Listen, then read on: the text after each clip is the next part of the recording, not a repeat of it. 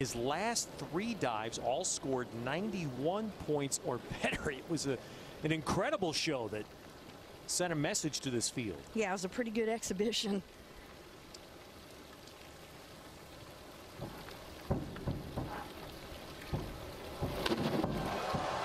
he's jumping strong, and that's one of his assets. He's got huge quadriceps, and he takes a big lunge before he goes into the hurdle.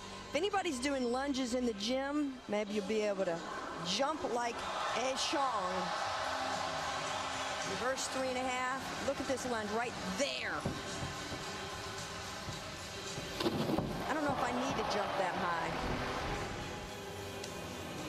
And his scores come in 8 5s and 9s, and there's another dive that exceeds 90 points. So we're halfway through the semis.